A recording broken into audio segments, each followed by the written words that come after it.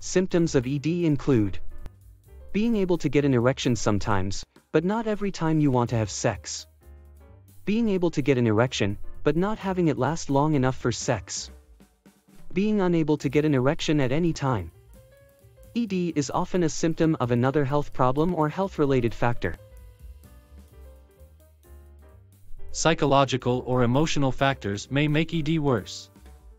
You may develop ED if you have one or more of the following: fear of sexual failure, anxiety, depression, guilt about sexual performance or certain sexual activities, low self-esteem, stress about sexual performance or stress in your life in general.